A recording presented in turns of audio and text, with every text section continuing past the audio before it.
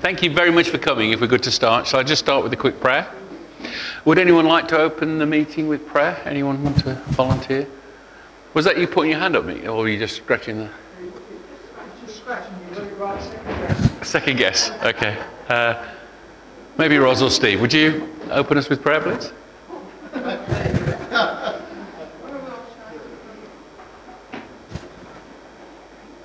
Let's pray. Heavenly Father, we thank you for this evening.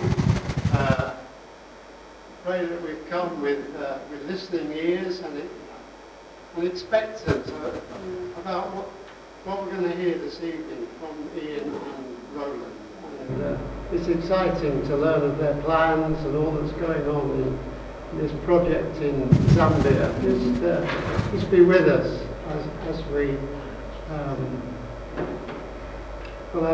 as we travel to Zambia and as we hear and see all that they've achieved so far, but they hope to do as well in the future. Just bless this evening too. In Jesus' name. Amen. Amen. Thank you very much. My role is to act like Michael Parkinson and interview the man. That's the idea. I am Parky. He's the celeb, if that makes sense. So thank you for coming. It's a bit cheeky for me to say, do you know who they are? Because a couple of them are named, don't they, Jeff? Yes, Roland is from Kidderminster and Robert Gregg. Yes. Did you know him personally, Jess? No, a few years between. But he has a statue in Kidderminster. He does. And that's the town in which I grew up. Oh, wow. So, keep in touch with history. Do Ether Summerhill, who that's a character of Ether Summerhill, that is Hannah May on the end. Do you know who they are? They are real pioneers of Christianity. They're real pioneers. They worked out that the transformation of society came through education in England, and they established Sunday schools. They're the people who worked out that educating people could make all the difference to what they were. And although we have, let's go to Sunday school and teach about Jesus, they had, the only day they had free was Sunday. Children, therefore they learnt to read and write. They used the Bible as their textbook. Transformed our society, without a doubt. Real heroes. In 1831, and I'm reading from notes, 1831, 1.2 million children were in the education system. 1.2 million. The reason I put that slide up is because grappling with understanding what Roland's getting into with this project, he's doing the equivalent of that in Zambia. He's working on changing the entire bottom half of Zambia and the surrounding countries with a slightly different model. It's a private university. We don't understand what that means here. Over there it means it's not part of the establishment system, but Roland and his team are going to run the university like a not-for-profit thing to help people who need educating. I guess that's what they did, really, the same thing, and that's why I wanted to put that up. Give us some headlines. Sunday schools, only Roland will be working every day of the week, not just Sundays. Is that fair, Roland? Probably. Yeah. I might as well tell you, the title of the project is the Royal Makuni University College. Roland will explain why it's called that. And the very important thing to say to you is that we'll take a break halfway through. Teas and coffees will be available. And biscuits. Mel, did you buy some biscuits? Excellent. Say again? Yeah. I think so. The boiler's on, yeah. And I particularly want to thank Pete, who, yes, you know, came in and set everything up for us and did all that, and it gave me a point to put the slides into, which I did about 10 minutes ago, and the system said you need 3 hours, so he's even sorted that out. So thank you, Pete. Right, first question then, Roland. Royal Makuni University Hospital, how did this all start for you? Well, it's quite interesting. I had a very similar question recently when I was at Hollybush. Jonathan was leading the meeting. It was the missions evening, and he asked about 5, 6 of us if we could just go up and say, how did you start whatever work you're involved in? And it got me thinking, really, because I think a lot of people have this idea that you're kind of called to something, and you seek God, and God makes it clear, and that's what you go for. Well, I just happened to trip into this completely by accident, quite honestly. I just want to tell you why that was. So I was, in the good old days, I used to be travelling with Jeff and Pauline to places like India and Nepal, and we would go 2 or sometimes, I think twice a year we would go regularly, wouldn't we? And we'd cram in a lot there, and life was very busy, and that was fine. And then there was a time when there was a new guy that turned up at work. His name was Triwell Kalyata, and he's a Zambian guy, born again, spirit-filled Christian. And it didn't take us long for us to connect. And he heard about all these wonderful trips that I was doing to India and Nepal, and he said, would you like to come with me when I go back to Zambia one time? It'd be nice to take you along, you see. And I'm thinking, yeah. I said, well, yeah, well, we'll see what happens. And he kept asking me, and I kept saying, oh yeah, I think I can do your October trip. I think so, yeah. But I couldn't, because it was India, time for India. It was other things happening in the church where we were, and so I kind of put him off. And then he eventually just said to me, he said, look, Roland, in fact, he still calls me Pastor Roland, Pastor. So he just says, well, Pastor, can I ask you, can I give you 12 months notice, and will you come with me in October 2014?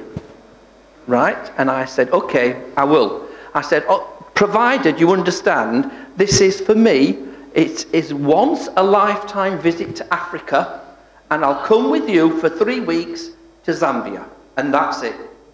And he said, okay. I'm not sure if he knew exactly. I know why you're laughing. I know why you're laughing, because it's typical, isn't it? And I don't know if he knew anything of what was happening, but quite clearly he was as surprised as I was with the outcome. So the significance of this is that October, 24th of October 2014 was the Jubilee celebration of independence. 24th of October 1964. For Zambia. For Zambia, okay? So we kind of landed. We'd gone to open a very small university college in Luanshya, I think it is, in the Copper Belt, and so we got paraded around the various officials of Ndola, I think it was, and other places like that, and we were received, and we were able to pray with the chief of police and the senior people at the Board of Education there, and the what likes, and that was all good. And we went to this groundbreaking ceremony, which was absolutely fantastic. And then we moved, this was further up in the Copper Belt, and then we moved to the actual day of the Jubilee celebrations, and that was absolutely magnificent. It was really a splendid time to be in that country. And I think I just picked up that actually, you know, God is doing and was doing something quite special at that time in that country. And yes, so we did that. We went to the celebration things, and then we travelled down from Copperbelt to Lusaka. We've got some things to do in Lusaka. We weren't staying very long in Lusaka, but we were there. And really, we're just talking about things and reflecting on my visits to India. And one of the big kind of frustrations is that no foreign national can own a business or be a director of the companies in India. It's closed door, you know. And Yes, so I was just kind of saying, you know, it's quite difficult to get anything started. And he said, well, he says, oh, it's an open door for us. And I said, what do you mean it's open door? He says, well, if you wanted to do some projects, it's easy. You just register and set up a company and you do that. And I said, well, how easy is it then? He says, well, I've got a friend. I'll phone ahead and we can meet. Just pause you. You'll hear Trywell has a friend all the time. Oh, He is so well connected. Really, you'll hear this a lot. This is one of them. So he said, I said, well, I'll speak to my friend and he'll meet us and he can explain how to do things, you see. So we landed into, yes, Lusaka, thank you. Gone down to... No, I'm at Lusaka now. Lusaka, yeah. So we stopped off in Lusaka and we met his friend, who just so happened to be one of the senior officials at PACRA, which is the same as Companies House in the UK, right? So he just took his, right, what do you want the company called? And we were talking a bit about it, you see, and so we'll call it Anglo-Zambia Development Limited. Right, okay. And talked about the share capital, so we sorted out the share capital. And then he said, so what are your main areas of activity? So Tribal just said, oh, well, we might as well have several of these. So we'll have an education division, schools and colleges, universities. And yeah, okay, we'll have one of those. And he said, we'll have another one to do with agriculture. Okay, then we'll do agriculture, yeah. And then we'll have construction. Things to do with construction. Okay. Oh, we're building things, are we? Yeah, we'll build some things. Okay. And then another one, I forget what it was. Mining. There's lots of precious minerals around Zambia. So he just said, oh, we'll put mining in. You know. Okay. And 2 hours later, we've got a company with the company seal registered on the register of companies in mine and Tribal's name. And I was just absolutely shocked. I mean, we're on our way to Livingston because at the end we've got a week of touristy stuff. So I was really looking forward to it, but we stopped off and this happened. And this is, by the way, you're only going once. I'm only going now once. The legal Yeah, I'm only going once. companies. I don't know. Yeah, it just happened. It was easy to do. Wasn't that expensive, so we did it. We've still got that company. And then we moved down to Livingston, on the outskirts of Livingston. Sorry, that's the sort of bottom edge, isn't it, as you get down? Yeah. Right on the southern... Southern, yeah, and all the other African countries like Botswana and others are around the hook at the bottom, Namibia, if you don't know. Yeah. They link in there. And so where we are is not actually that far from Victoria Falls. And the other side of Victoria Falls is Zimbabwe, of course. So we were just doing our touristy bits, and every day we went out, we would just so happen to meet somebody, completely strange, who knew somebody who could help us to get something started. So we ended up with going to see the Chief Makuni, one of the paramount chiefs in Zambia, was out of the country, but he was coming back a bit later on in that week before we set out. But his Prime Minister, grand title, but the senior kind of, I suppose you call them civil servant type person, was there, and he met us and he talked to us a bit, and he explained that the chief was coming in, and when are we flying out? Well, flying out, you know, the day after tomorrow, we'll be setting off in the afternoon. Right, okay. So he said, I'll send word.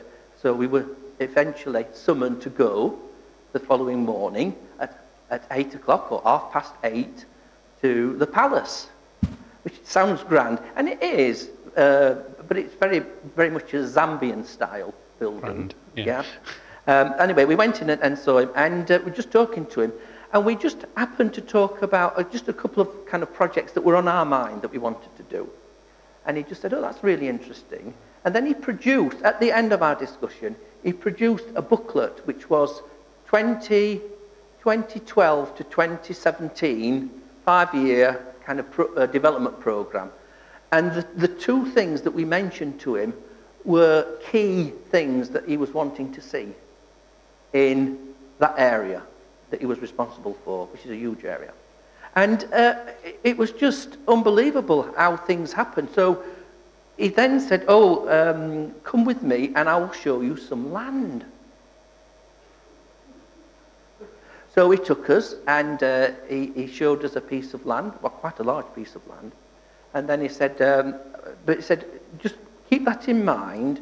That was near a main road type of thing. But we went further inland into the jungle kind of area. And then he started showing us another piece of land, which was at that stage about 60 hectares, which is about 35. 150 acres. So 150 acres is something like 75 football fields in size. Yeah. And I've been thinking, oh my goodness, what was he talking about? He wants us to have the land. And I'm saying, we haven't got any money, tribal. We haven't got any money. People were coming in with the Chinese were coming in with suitcases full of American dollars. The Americans were in there. There were some Greek investors in there. And I'm saying, well, we haven't got anything. He said, just listen to what he says. So we were just talking about one of the projects that we could do, which was an international Christian secondary school boarding students. And so he said, all I want for this, he said, is can we have 2 fully funded, scholarships for the best performing boy and girl in the area. They go free. And we said, yeah, we feel we could do that. On the basis of that then, we got that huge piece of land. The next time we went back, he said, oh, I'm glad to see you. I've been thinking. He said, I don't think you've got enough land for what you're wanting. So he says, I've got another piece of land that's the same size, which was actually slightly bigger, actually. It's a couple of miles away, but he said that you can develop that into kind of a sports area and everything else. And I said to Tribal, even with sports facilities and a swimming pool and everything else, we wouldn't use a quarter of the first plot. But he was insistent, so we have got both plots. The other plot was slightly reduced because there was somebody else who was interested and the chief wanted to keep them on board. So that's the main site that we're currently concentrating on. All right, it's actually 46 hectares. So I want to summarise this before we move on to the next question. In case people don't understand how this works, the royal sort of tribal system is still there in the land. The nearest thing we could say here is like development mayors that look after an area. They have certain areas of land that they can use for this, and they allocate that to people they think are the right people. So Chief McCooney had seen something in you, I think, and he said that to me when I met him, that there's something in you for this land. So that's the background to it then. It is. Next question. Can. Trywell. Tell me a bit more about your relationship with Trywell, if that's okay. Oh, I did one thing. I just would say, we all know this. God just gives you a little bit to start with, and the rest sort of comes from nowhere, and you wonder what happened, don't you? You said when we were chatting this through, if you would write this story in a book, you would call it Ambushed by God. Yeah, that's the book. That's the name of the book. Ambushed by God, and write the book. We will probably. We'll have to. Yes, Jeff. I'm following your example. Give me 50 years. I'll finish it. I know. Just to say on that, I think the other thing that I said, particularly at Ollie Bush, that isn't it strange that looking back now, if I knew a tenth of what I now knew, I would not have come. I would not have gone there. It would have been just too much. And yet, it's just, I feel like I feel like quite gullible with God because I kind of go along and say, oh, this is nice. And they said, oh, yeah. And then something else opens up and it just gets bigger and bigger and bigger. And it's things like, well, how did we get here? But that's a different story anyway.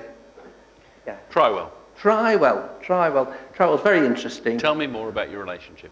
Yeah. He's a very quiet, unassuming person. It's taken me quite a long time to actually understand how influential he is in the country, quite honestly. He's got contacts all over the place. One of the things was that we needed to set up a bank account. He said, well, one of my good friends in the CU, he went to Copperbelt University, Copperstone in Copperbelt. And he said, one of my best friends, she was one of the leaders in the CU as well as he was. She's now the national director. At that time, she was the national director for Barclays Bank in Zambia. So we went to her office, you know. She wasn't in, but another of his friends was one of the other senior managers there. So we met with him. But basically, he just said, any Barclays Bank, wherever in Zambia, you'll get your account. And it's like, okay, fair enough. So, can I mention something? So I was on a trip, and when we were there in the hotel, pretty much every night someone would come and sit down and have a chat to us. Just turn up and, you know, would you like a drink? And I'd occasionally see a couple of people standing at the back, and they'd be chatting, Trywell, how you do? So who's this? Oh, it's the Joint Chief of Staff of the Army. He's come to see Trywell, and there is bodyguards. And that happened all the time. And I don't quite know the full story, but Trywell left the country during one of the moves to a different Prime Minister.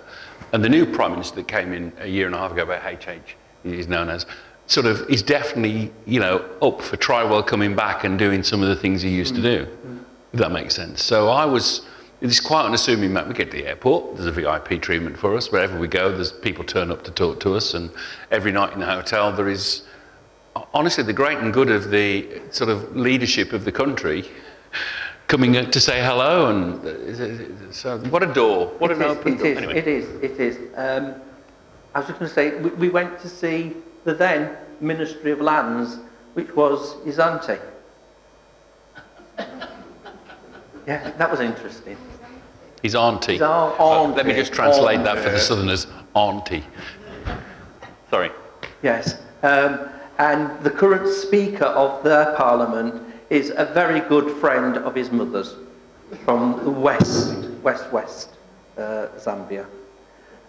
Yes, so it's got loads of connections, and he's very unassuming, and I think the interesting thing is, I think sometimes he's as shocked as I am at these things that happen. And he would say to me, he said, you know, Roland, I've been coming back here ever since I've been across in the UK. I've been back, you know, backwards and forwards over the last 10 years, and nothing's happened. The moment you go with me, it all happens. I said, but these are your friends, these are your contact. He said, yes, they are, and we are good friends. But actually, the opportunity, the opportunity of these things happening are suddenly happening. And I said, well, don't blame me. Sorry. I said, don't blame me, because I said, it's absolutely nothing to do with me. If it's nothing to do with you, then my only conclusion is it's all to do with God. So don't blame me for stuff. It's what's happening. He's fiercely independent. He takes on an awful lot of the pressure and the workload. And sometimes he doesn't want to bother me with stuff. So I then eventually find out that something happens. And I said, well, I didn't ask you then. He said, I didn't want to trouble you. I said, yeah, but we've got trouble now. And one of the things I used to tell him, and now he tells me now, is that, Trywell, we've got one attempt at this, and then we have to live with the consequences. Yeah? So that's it. He's a very interesting background. He's from a Pentecostal, spirit-filled background. Then he ended up came to this country. I think on coming to this country, I think he joined the Catholics. I think he primarily did that because of the Catholic education for the Catholic pupils, and both his daughter and his son have done extremely well. His son has actually now got a scholarship to play American football at a university in the States. Boston. It's in Boston. Is it Boston? Yeah. Yeah. Boston, one of the big universities there. So he's got a scholarship to do that. It was really interesting because each evening they had family prayers. I'm from a Catholic background originally, so I wasn't entirely surprised. But he starts off praying, you see, and of course they do the sign of the cross, Father, Son, Holy Spirit, Amen. And then he prayed, and then his wife prayed, and then it went round the room, so I prayed, and then his daughter prayed, his son prayed, and then Travel finished off, you know, Father, Son, Holy Spirit, Amen, and that was it, you see. But what struck me was that particularly his son and daughter was quite young at that stage. What surprised me was what they were praying for, and it just wasn't kind of ordinary things. It was, you know, praying for, you know, the kind of stuff that we've been talking about as we've been out to Zambia, and they were praying for me, they're praying for openings, they're praying for God to come in His power and stuff like that. And it was really, really quite humbling, really, just that level. So his wife is a staff nurse across at Northern General Hospital, and Tribal was in the finance department. And at that stage we had an initiative of encouraging staff groups to go out in departments at lunchtime to go for a walk, some exercise or something during the summer. So we would I think it was every Wednesday, we would go. A big group of us, about 15 or so of us, would go for a walk.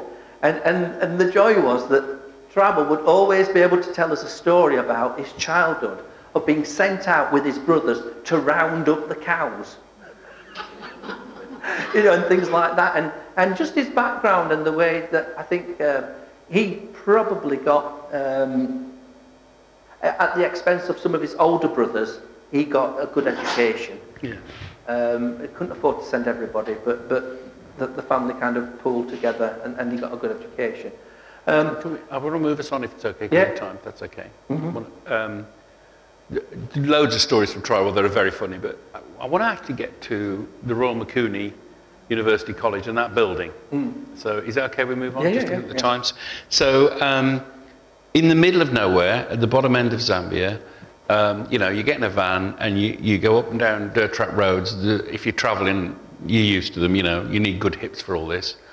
You suddenly turn a corner, and honestly, in the middle of nowhere is this huge structure, which you're going to see some pictures of soon. 100-seater auditorium, 2 of them, literally in the middle of nowhere. And I went with them to see it, and as we turned the corner to see this, my honest reaction was, this is like Noah building an ark in the middle of nowhere. And I turned to you and said, where did this funding come from to do this? Do you remember? I was like, I want you to appreciate how big the project is. It's just an enormous project with connections everywhere.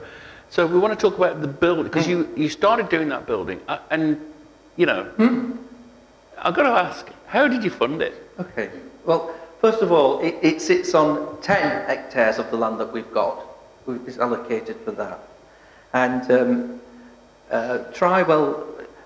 with land comes an expectation that you know, investors develop it, and you set things up, and that benefits the local economy and the national economy.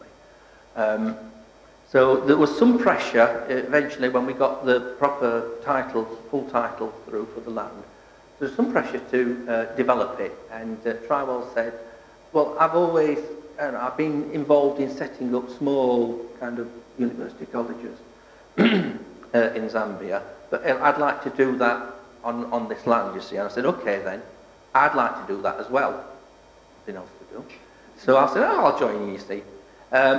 So he drew some plans up, and he was sharing them with me, and I said, well, okay, you've got two lecture halls and a central admin area. So how many can you get in each of the lecture halls? He says, oh, about 100, comfortably 100. And I said, okay. Now, what's the interest going to be from the start? And he said, well, thousands. Thousands, right, okay. I said, so if we're going to build something, what about doubling the size? And he's like, what? Doubling the size? So we ended up doubling the size of everything. So we ended up with 2 large lecture halls, which could seat 200 each, comfortably. I think you mentioned that on Sunday. Yeah. So that was true. Since then, of course, as is usually the case of building things out there, you don't think about building regulations or requirements until actually you've built it.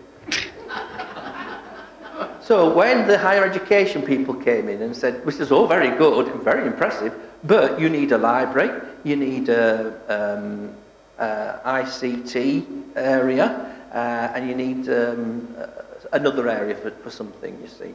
So what we've done is we've one of the large buildings, one of the large lecture rooms, we've divided into 3 to give us a library, ICT information. Well, we're going to see a video, so let's use the video for that, if that's okay. My question, funding. Okay. During COVID, when no one could travel, okay? Right, so we were stuck. We couldn't go out, it was COVID. So Trywell decided, well, we'll just get a small team of 6 builders and labourers, and we'll just set them off. And each month, we'll just pay for the materials that they need. And so during the lockdown, we built the building basically.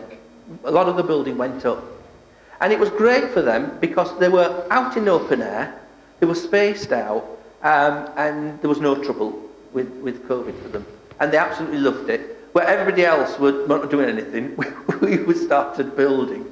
So that really worked out. So it was literally from month to month, what can we afford, what's the next thing to do? And that's how we did it. I had a personal income. By the way, if you fancy at any point doing a building project where you might need to build anything, get that team in to do it, and pay it out of your pensions. It's okay, so we want to watch a video then. Let's watch the video now. Pete, can you start the main video for us, please? You're going to see videos of the building. I want to just say this before it comes on. This was built before they knew whether they could get water or electricity to it. Yeah. Now, it's on a plain that's by the Zambezi River, so there's going to be water somewhere, but you're going to pay an awful lot of money to find it with big drills and everything. That's there, and, no water yet when I was... Anyway, you show the video, Pete? Is that all right? Yeah. First one. Thanks for coming tonight to hear Roland's story. Here are some videos that Ian and Roland will talk about. Are you ready?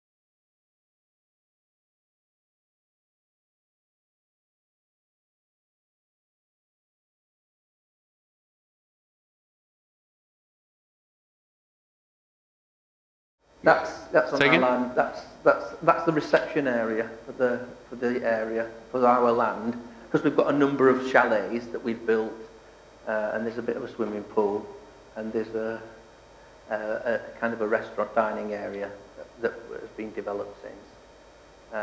So if you fancy a holiday in Zambia, in a chalet with a reception and a swimming pool. Oh, no. Oh. Eventually, yes, we have set it up. Yeah. Let's get to this quickly then. So what's going on here? That's the well that's been dug. We did this after we built all the buildings, and we used to get the local fire brigade to come in and bring us water every day. Yeah, and this is the drilling that was successful, and it is quite emotional because that's on the school site, but on our private land, I think we've had 2 previous attempts, and it's not worked. And you pay every time they go down, and you pay every time they go further down, and you're wondering whether you've got enough money in the account and all that's going on. Now this is on our private land. Yeah, I think it is. I think so. This is our private land. So this is, unfortunately, we are in the dry season now, and the whole area is in drought. It's not just our well, but the entire area is in drought. It's causing a problem. Yes, but we should. Why do you drill it in drought season? No, we don't. Why do you drill? Oh, that's dry well. That's dry well. The best time to drill is in the dry season, because if you get water in the dry season, you get it in the wet season. Yeah. Water table. Yeah. That's really like striking gold. It is. Oil. It's really like that when you do it. It is. It really is. Okay, this is now more on the building that you said. This is the one. I think Trywell sent this over last week, didn't he? Yeah, library. This is the library area. He's got, I don't know, many thousands of books to put in there. I think further down there you've got an area that will be for computers in that section as well. So, yes. So we've been told that with the modifications we've made, there's no problem about getting the approval for the building side of things. So that's... I mean, there's also approval for the actual university college as well through the higher education system. We've already got those approvals. There's a sign-off of the building. Yeah. The roof needed replacing because it wasn't done quite right. That's right, cost. yeah, we did. And that's the kind of area that we're in. These are the toilet blocks, just at the back there,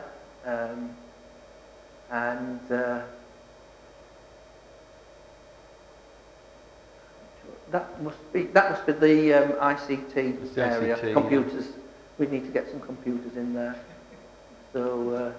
Do you remember Graham a few weeks ago said we got this little building and we want some? This is the same thing, only bigger, much bigger. Yeah, it's such a grand project, isn't it? A lot of people, when they come, and particularly people from the local district that we're in, Kazangula Council, when they come and they saw it, they were just like amazed. It's just huge. So that's the inside. Yeah. A lot of work gone into that. Yeah. But, pardon? The college. Can you pause the... University.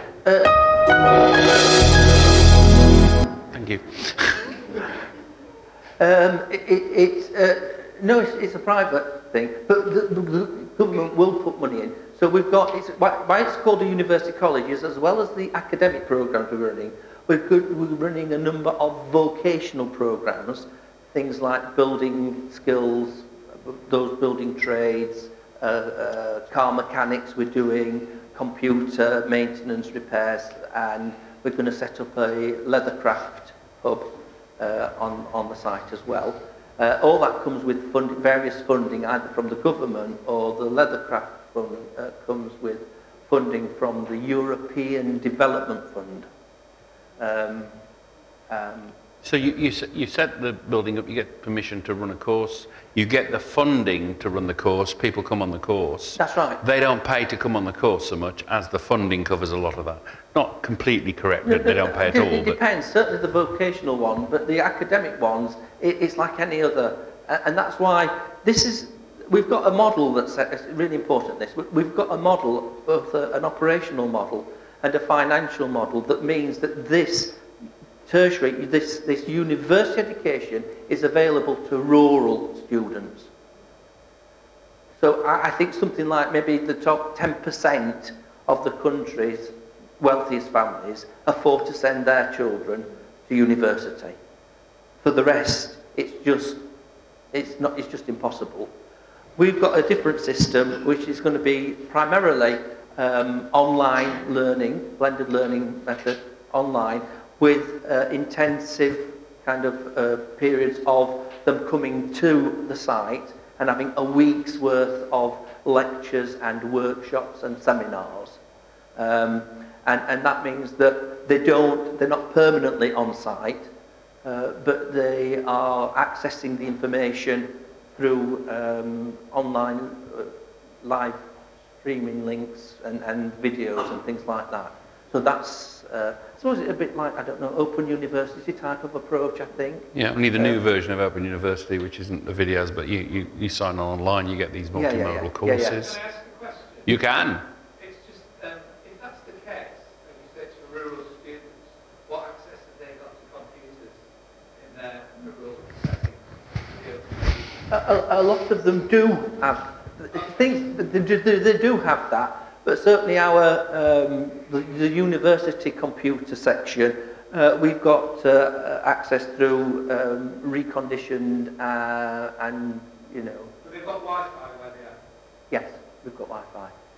And you didn't mention that when people come on site, the thing doesn't have a hotel, so all the people will stay in the local area. Yeah. And the economy will benefit from all that happening as well. That's part of the idea, really. Worth a mention that some of the local, we've got the hospital as well there, the medical centre, but some of the local places are already starting to build extra rooms so they can... Once they saw the actual college go up, a lot of them then built an extra extension on their houses, primarily for students, to accommodate the students. And we have a big community engagement programme. So we did say to them that, you know, we would be using local builders, local skills, local materials as available, providing they were at the right quality and standard. And we've kept to that. So there's been a lot of them that have benefited from that and will continue to benefit from that. Right, we have to pause. There's a coffee, tea. There's a video about to play with lots of pictures on for you to see, and this is going to terrify me. At 10 to, we're going to do a live Zoom call with Trywell. Maybe. You know, let's pray about that, shall we? So, video coming on. Merle, bless her, is doing teas and coffees. She might want a bit of help. Yeah, you're going to help. Thank you very much. So the videos, you'll need to turn the volume down a little bit, Pete. So that's going to go on. You can ask Roland any questions while we take this break. The purpose is to time it so that Trywell in Zambia is ready to take a Zoom call at 10 to. And we'll spend about 5-10 minutes with Trywell talking. And then afterwards, we'll get into a lot more about the courses, what we're doing, some of the other things that are going on there, and you know, how we can help. Is that all right? But let's take a break. And feel free to talk to Roland doing it. These are photos going back to 2014. So I've been there this year. I've been in Zambia for 10 years. 10. And it's across a whole range of things. So a few kind of holiday snaps in there as well. But it gives you a real good flavour of the kind of stuff, of the churches we go in and things like that. And I'll be referring to those later. Yeah, and watch out for him walking with lions. Oh yes, I've got some of those. And pulling them by the tail. I know. Oh, man. I was with you for that, by the way. I know. Can you put the video on? If you want to ask questions, carry on, but tea and coffees are about to appear. And if all technology works, Roland will talk to Trywell, and Trywell will be on the screen. And if the sound doesn't work very well because of echoes, Roland will run out of the room and carry on the Zoom call. And you'll see Roland, you'll see Trywell, but Roland will run out of the room at that moment. Pardon? That's one way of doing it.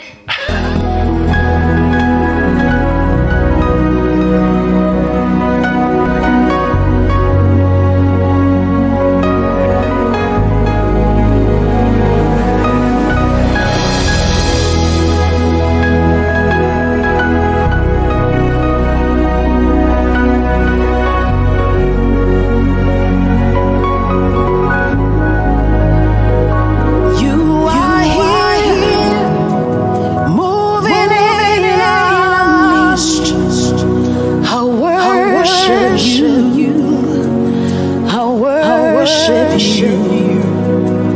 You are here, working in this place. I worship you. I worship you. You are here, moving in our midst. I worship you. I worship you. You are here, working in this place. I worship you. I worship you. Hey, we make you're all promise keeper, light in the darkness. My God, that is who you are. We make miracle, promise keeper, light in the darkness. My God, that is who you are. You are here, touching every heart. I worship you. I worship you. You are here, healing every heart. I worship you. I worship you. You turn our lives around.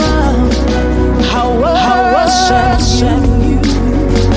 I worship you. You are here, mending every heart. I worship you. I worship you. We make a miracle, promise, light in the darkness. That is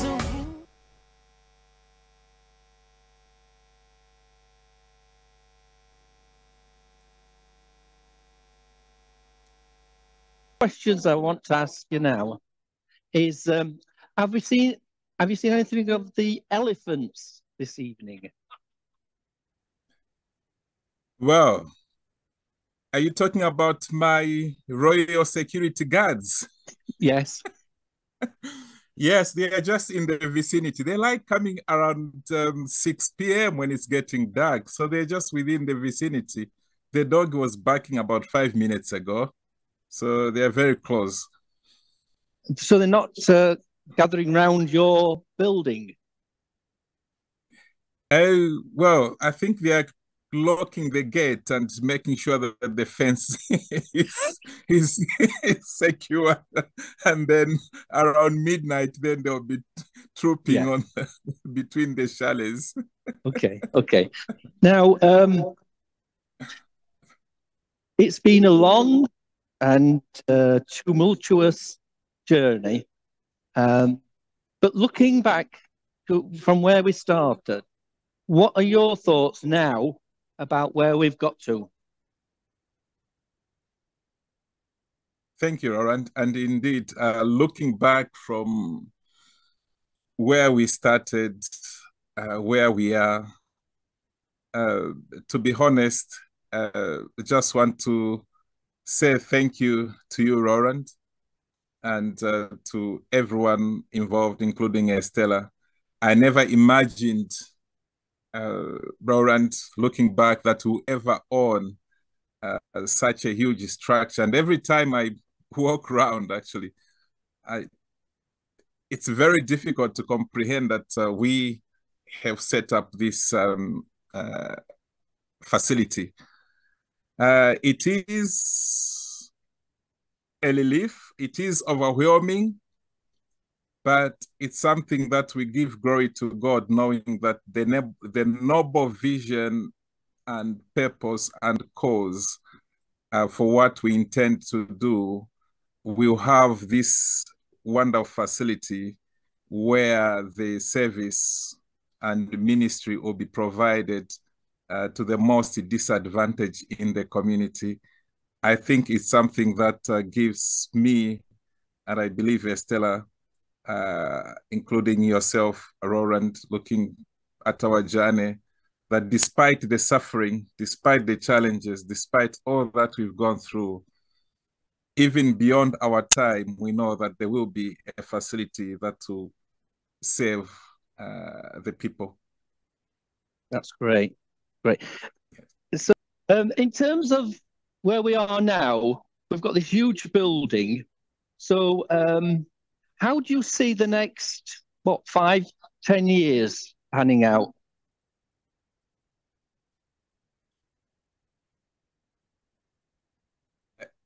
You know, Pastor, looking back to where we are coming from and what we've gone through, I was hoping you were going to say, Triwa, it's your time now to retire. Let others take over for the next 5 years. I'm the first one to retire, as you know. Well, Pastor, what we have is an addition to us as vessels of God's work. We see the facility as a vessel, as an additional vessel that is going to help us facilitate the vision and mission that God has placed on our hearts. Just for the sake of our audience, we are set up as a social enterprise with a view and hope and desire to deliver tertiary education in the rural outskirts where the majority of young people are unable to access tertiary education in the urban areas. And there are so many problems that compound the hindrances for the young people to access tertiary education. Cost is one of them. Lack of government support is another. And also the fact that the majority of the people in the rural outskirts are dependent on agriculture. For those who've been to Zambia in the rural outskirts, you understand that in the absence of any good harvest, it compounds the challenge of supporting their own families. And this year and last year, there's been drought, and a number of people are struggling to, even with free education up to secondary level, are struggling to get their children to school.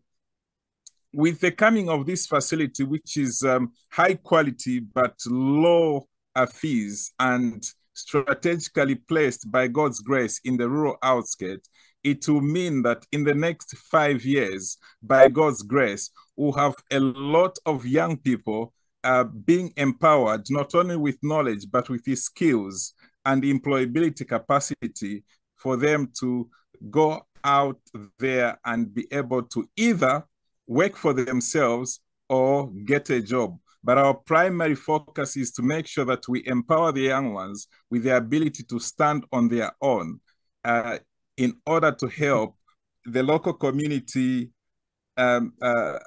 young generation move out of poverty. In addition to that, Roland, you know that the facility itself, by being located in the rural outskirts, is going to be a catalyst for the local economic development. You're talking about transport, you're talking about accommodation, you're talking about food supply. All those will start to kickstart the local economy in a rural outskirts. And we hope that the model will be copied by the government as they look at setting up more institutions across the country. Well, hi, Trevor, it's Ian. Hi, I've Ian. asked Roland if I can do one final question to you as we finish this bit, and it's simply this. What can we pray for? Oh, so many things to pray for, but specifically at this moment, as we start to recruit staff, as we start to get different kind of needs to enable us to start to operate as a college. We are in need of finances, specifically finances. We know that God will provide resources in different form and shape, but our budget actually is talking more about money. So therefore, we are asking for financial help and support to help us go forward. All right, my friend, I don't know if I'll actually see you, Zambia, this year, but probably next year. You're coming back here, I'm going out in mid-October. So my deep love to you and Estelle. We'll see you soon. Thank you. Thank you, and greetings to the church. Thank you. Bye. Bye.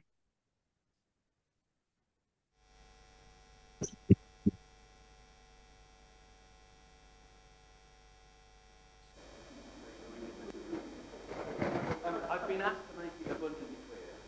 Our building from Trywell and Roland during COVID, from their personal funds, from Trywell from his job in the NHS, Roland from his freelance work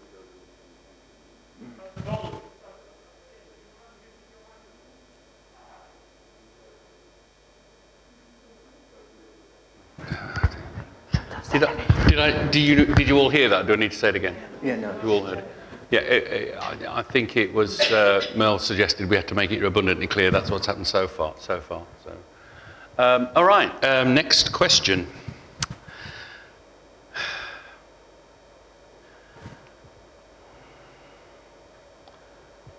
Oh, I should mention before I ask you the question. You met the president of Zambia with Yes. Trywell. Yes. I was with you, and I thought I would also meet him, but I had to leave. Dates changed.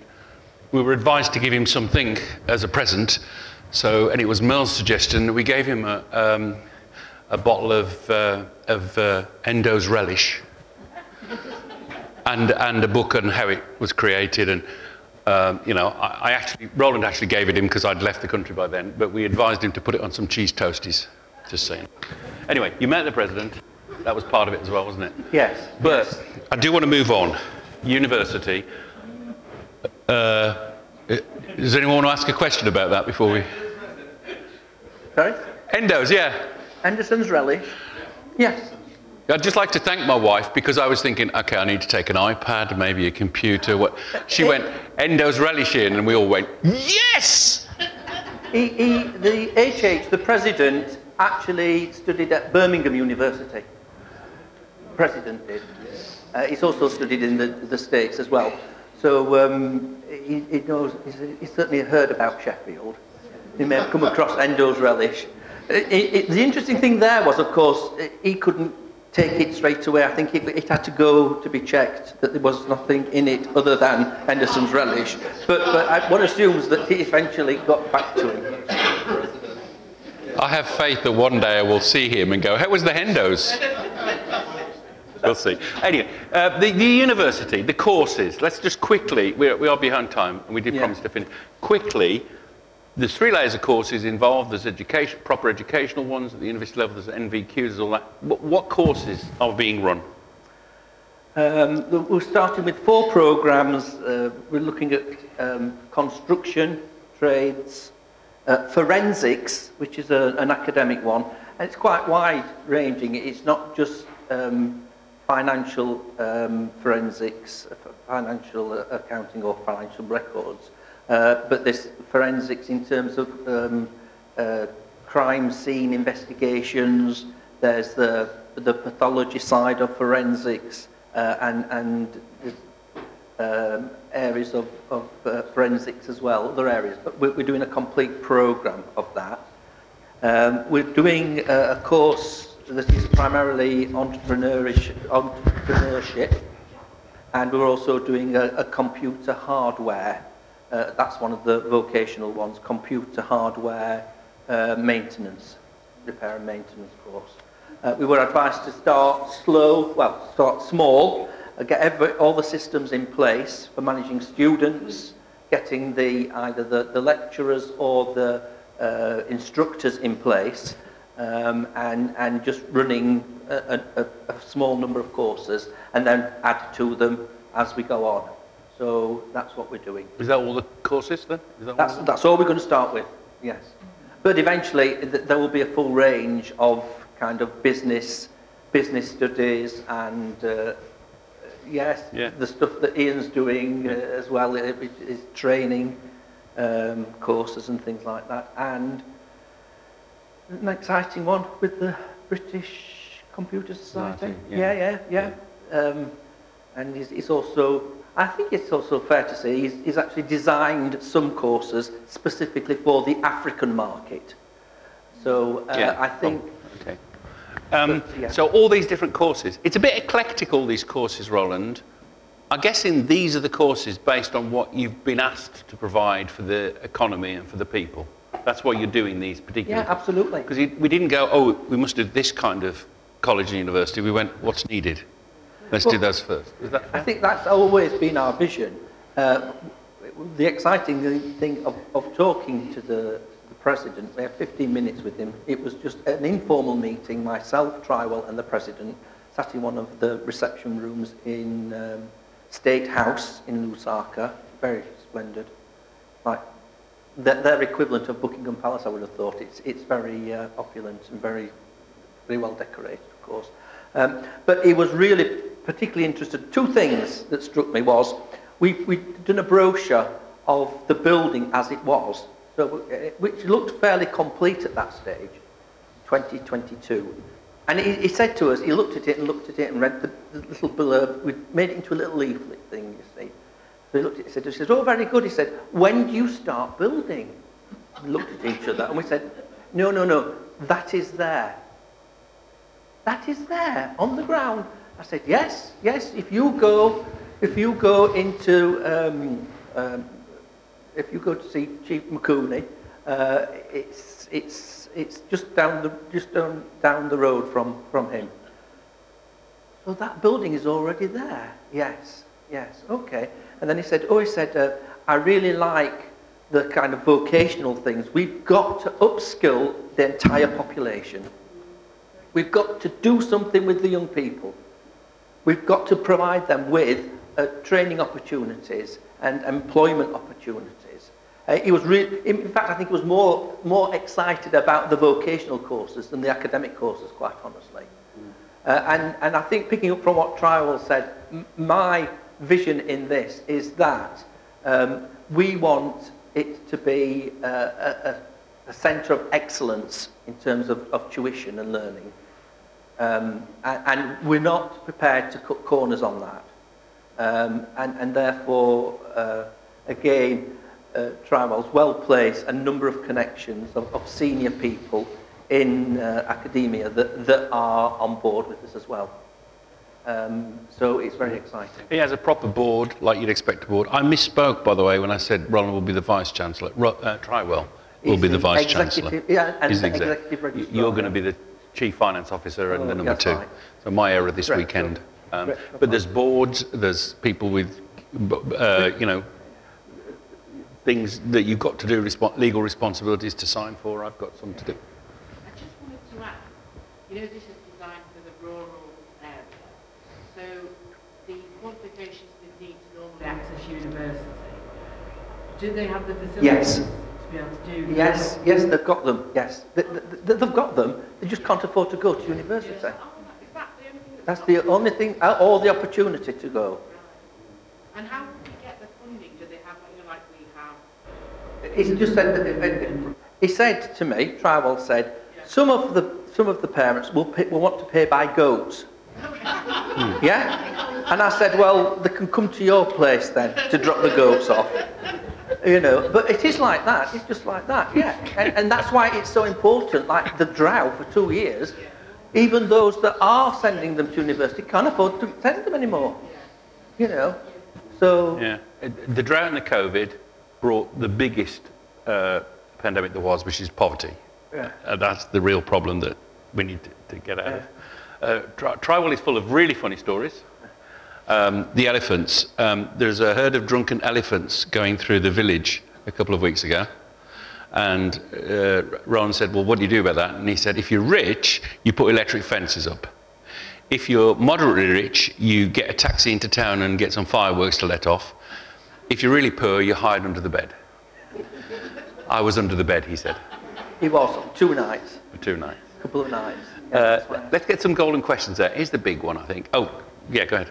On the one hand, Roland, you said, right, and Try will say, right, this is for the poorest in society, who, if they can afford anything, can't afford very much.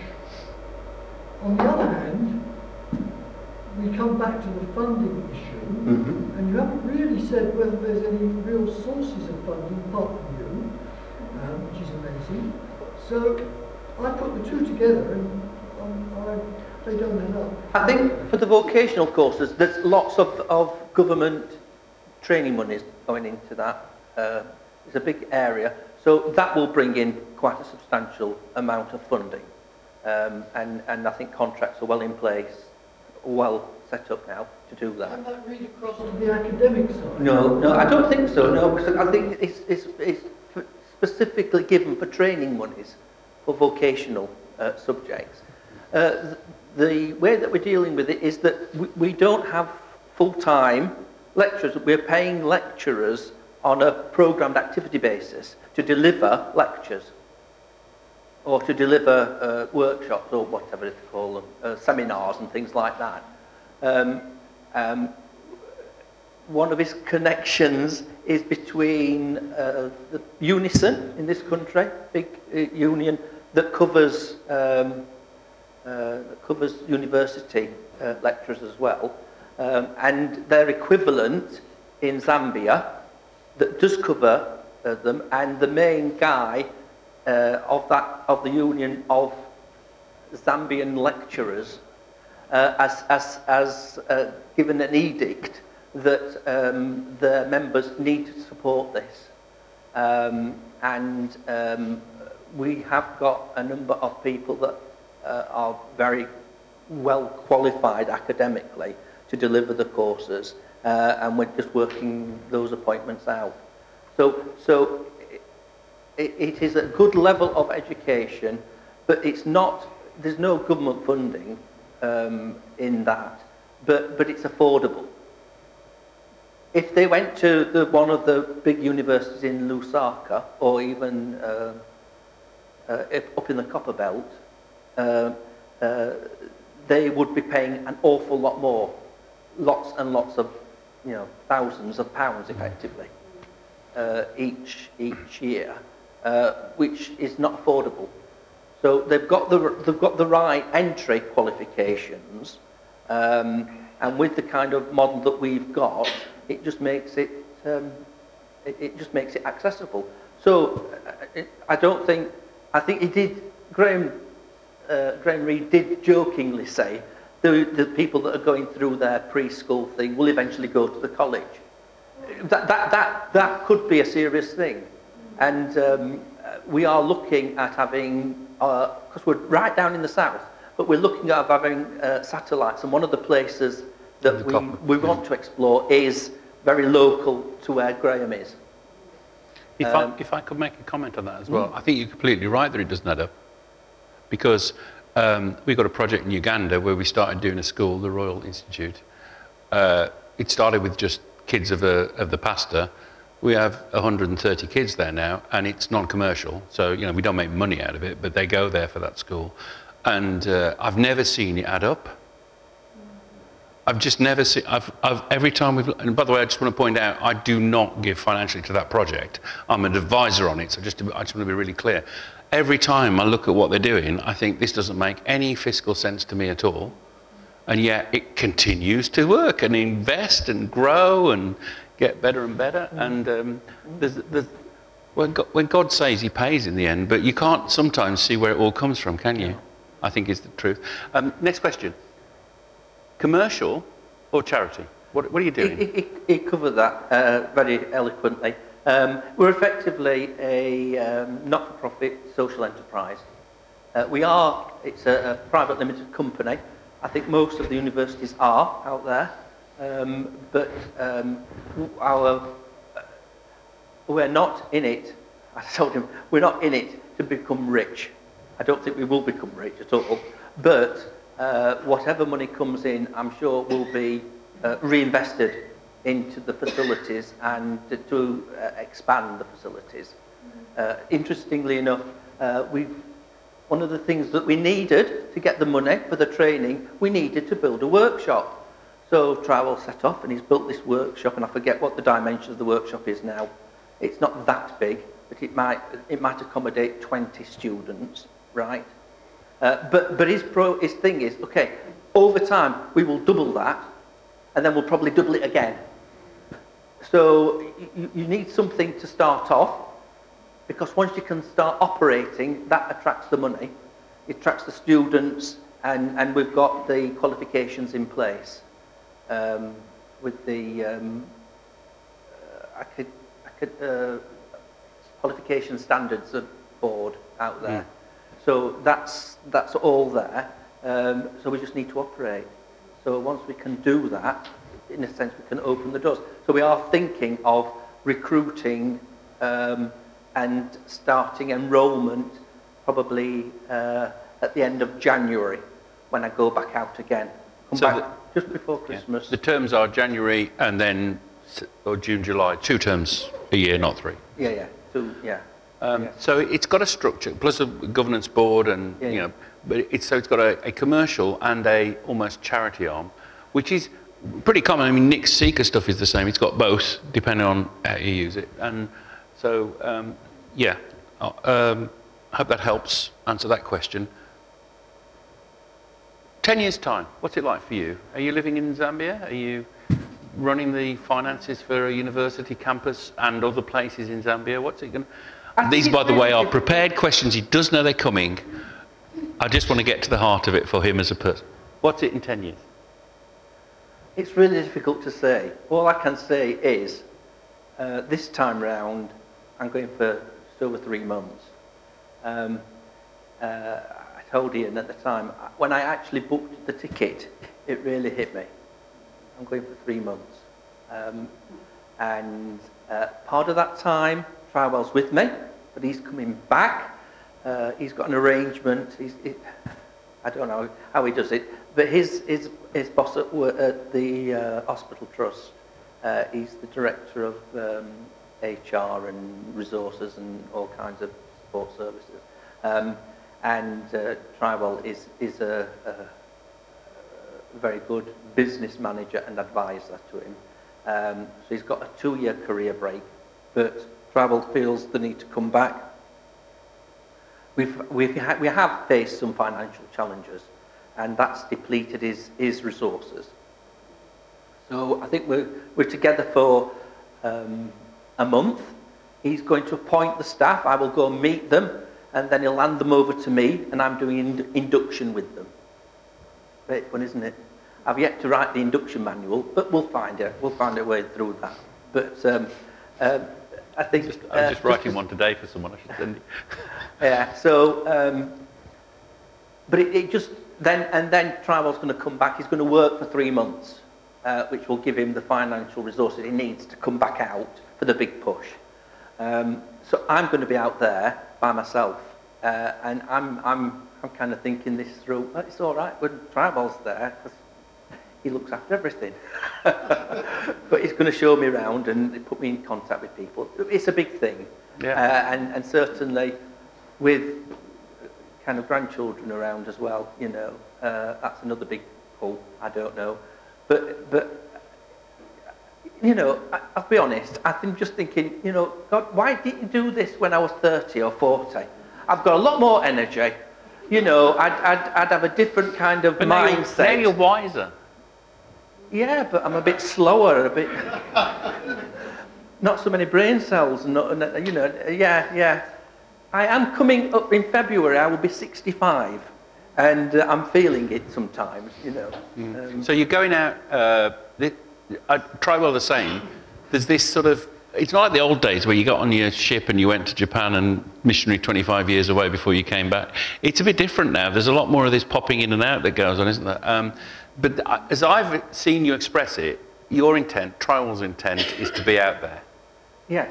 Trywell has come back. He's got a 2-year sabbatical from his job with an intention of not going back to it. Absolutely. Yeah. You're going out this trip you're coming back for Christmas. I'm coming back this. We're meeting out there in Zambia. We're going on to Uganda for missionary work, stuff. We're coming back for Christmas. Sometime in Jan, Feb, you're going again. Yeah. And I mean this as a deep friend. I love you deeply. I hope you stay out there because I think that's what God wants you to do. I think the plan is that if I get the kind of investor permit that I've been told I should get, that gives me the ability to come and go, certainly for the next 5 years. That will, so I don't have to worry about visas and things like that. Isn't it? I mean, that's another, there's another open door. And again, one of his friends is the head of the department that deals with that. Of course he is. So they're just waiting for me to turn up, and it'll all happen. So, and I said, well, I'll believe that when I see it. Doubting Thomas I am, unless I see that vermin. So but, yeah. you've said to me, 5 years this project, replace yourself with someone else. Yeah. You think you've got another 5 years of stuff to do, possibly other stuff in Zambia? I think in terms of the kind of responsibility that I'll be shouldering now, I've already told Trywell that the staff that we are appointing are key appointments, because I'll be looking for my replacement in the next 3 years. Okay? And I would sincerely hope I can pass that responsibility on to younger people that can deal with that. I think I'd like to think, because I've invested so much in it and I'm committed to seeing it succeed and to grow and develop, I think I'd like to be around, but not necessarily having to do a lot of the hard work, apart from trying to get Trywell to do things. And then if I crack that, maybe I'll come back home. So I don't know. I'm open. I think, it's just, looking back, it's just so fantastic to me. It's unimaginable. It's beyond what I can think of or imagine or even dream about, really, quite honestly. I have to conclude, this is nothing to do with me at all. It's so embarrassing. It's nothing to do with me, it's God's doing it. And I just think, well, if God's doing it, then I'm going to do it then, if that's what God wants me to do. Find out what God's doing, get stuck into it. Yeah. Absolutely. So dates. A week on Sunday, we're sending you off. Yeah. Praying for you at church. Off you go. You're then out in Zambia. Trywell is with you for about a month. Then Trywell comes back. Yes, I go out on the 11th, fly out on the 11th of September. Yes. Trywell's back. Merle and I come and join you about a month and a half later. Yeah. We've got some courses in the capital, but then we've got a bit of tourism. Merle, he's going to walk with the lions. Aren't you, dear? I can assure you, we'll arrange for them to be fed beforehand. All right. Then we're going on to going on to Uganda for the end season of all the prayer conference and everything. Yeah. Then we're back for Christmas, and then sometime in January and Feb, you'll be going back out again, and I think that one will be probably for a much longer period. Potentially. I think. I just want to see what my role is. And I've said to Trywell, there's no point me being out there twiddling my thumbs. I can do that in Sheffield. You do very well in Sheffield. I do that very well in Sheffield. So yes. So if I've got a meaningful role, then I'll do it. Yeah. I'll be popping back, but no. So where's your funding between now and when the money arrives for the courses that we're doing with Tokos? When this isn't a prepared question. No, you can just say no comment. Okay. How are you funding now until that point? My current funding is primarily through my NHS pension, plus a part-time job that I've got with a video producer in York. God has blessed him with work, and that's been the source of my employment. There's a Christian guy. We're doing work in the third sector on a whole range of kind of social issues, anyway. And your aim is to keep that going from... The aim is to keep that going, and God willing. We've come to a bit of a hiatus in terms of projects coming in, so I'm not quite sure what's going to happen this next month, but yeah, we've got other work that is coming in, so there might be a bit of a timing issue, but we'll have to wait and see. And just to say on that, I've been speaking to Steve Bodie, who is chair of Partnership Trust, and he's quite happy for me to be registered with Partnership Trust for personal support. So I'll get that sorted out with him, which will be another source of support whilst the other university activities come on board. All right, okay. Questions? Without wishing to extend this for another half an hour, because I suspect there's a lot more just underlying the surface, there were some very interesting pictures or plans of a clinic up there. Oh gosh, I've not You even didn't, talked yeah, about that. yeah, no, thank you. Does anyone mind if we talk about that for 5 minutes? Does anyone? It was in the list, you just didn't... No, I didn't. We didn't cover the question, actually. So it's my fault, sorry. Community. Yeah. Community involvement. Projects. Yeah. We've been involved, as well as doing that, we are part of a community, and we're very much part of a community. So, for example, in the drought, where there's a problem to get the millie meal for particularly the elderly, there is a food programme, distribution programme, and we contribute to that. And I've got some photographs of that, of the elderly receiving their millie meal, which is their basic staple diet. And we're involved in all kinds of other things to do with Chief Macooney's main rain ceremony, which is normally in July, I think it is. But it sounds like they're going through a bit of a drought at the moment as well. So, but the biggest one... Sorry? The building.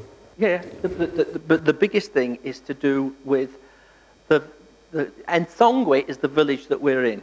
So we're part of the Ensongwe village.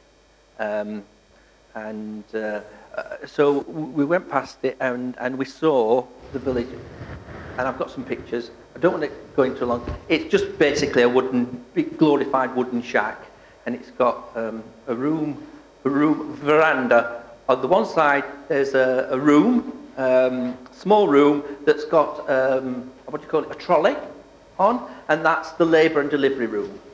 Yes. So if the two women, one goes on the trolley, the other one goes on the floor, and they fill the room. Okay. This is the hospital, by the way. You didn't use the word hospital. It's the local hospital medical centre, isn't it? It's a health. It's just a health clinic. Centre, yeah. But they do, and I forget how many deliveries they do a year.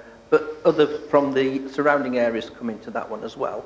The middle room is almost like a broom cupboard, and that's paediatrics department. Yeah. And then the other side is a normal size room, and that's just adult everything. Yes. So from my experience in the NHS and being involved in building and equipping and then staffing the Jessup wing, yeah, I came up with a barking idea that we should have a separate maternity wing, which will have proper antenatal clinic with facilities so that pregnant ladies can actually get into the toilet and use it, rather than filling the toilet up and can't close the doors and things like that. But anyway, so you did see that. It's quite a unique arrangement at the time. It was a combination of ourselves in partnership with the local council. Yes. And that means access to the district medical director and the district works officer.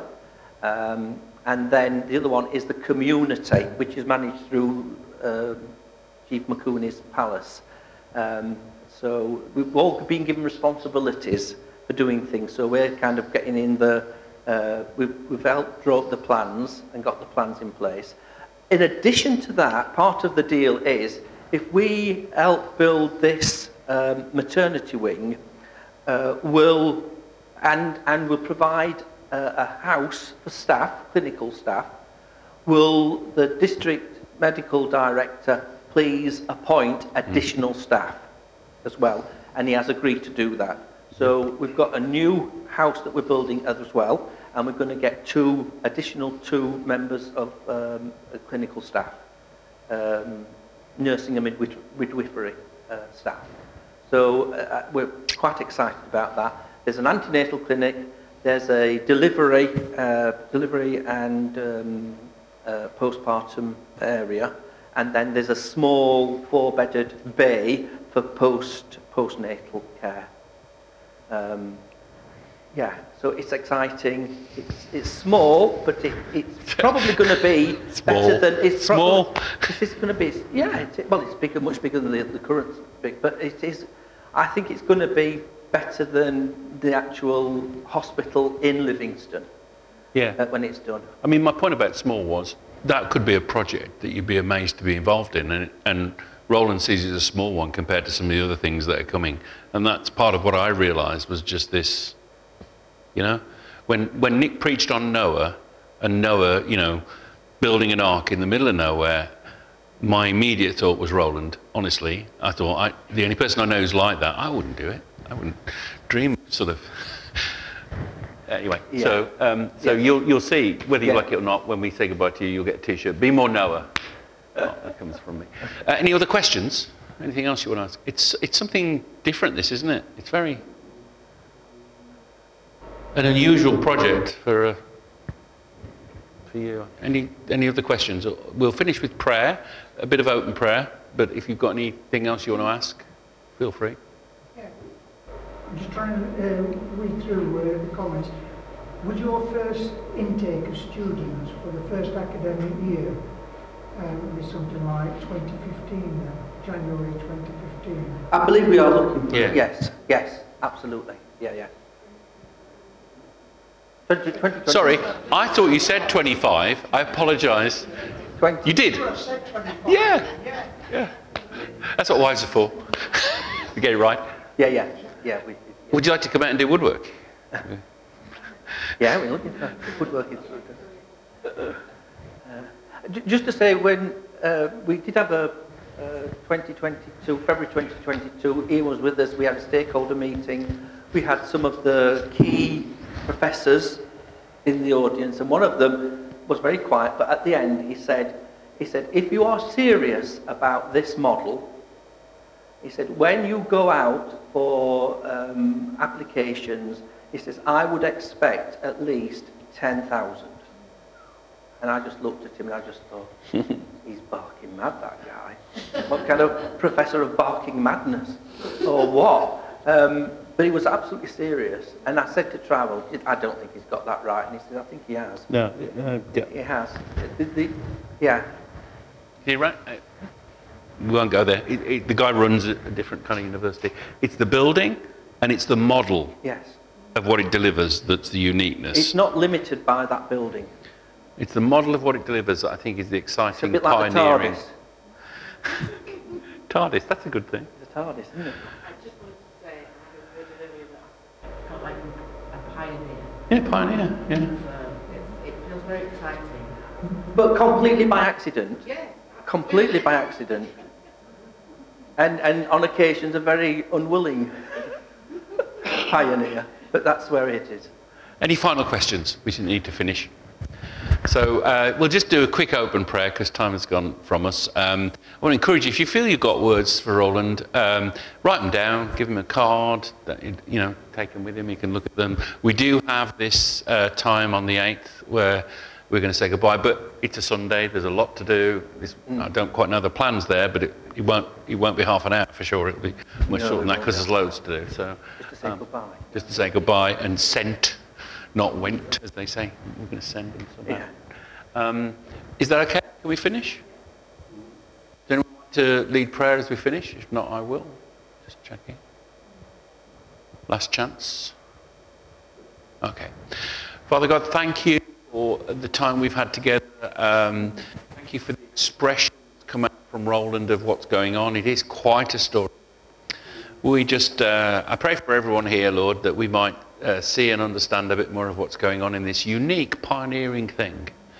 And I pray for my deep brother Roland, partner in crime on so many things abroad, that you equip him, you enable him, and you inspire him. I'm thinking of that verse, be bold, Joshua, you know, be bold. Don't depart from the word of the Lord. Be bold. Amen. Thank you very much, everyone. Thank you for coming. And if you report this event to anyone, please don't mention my phone ran out of juice. It's so embarrassing. It's all captured on the video. Yeah, I'm supposed to be on top of these things. Thank you very much for coming. Pete, thanks very much, mate.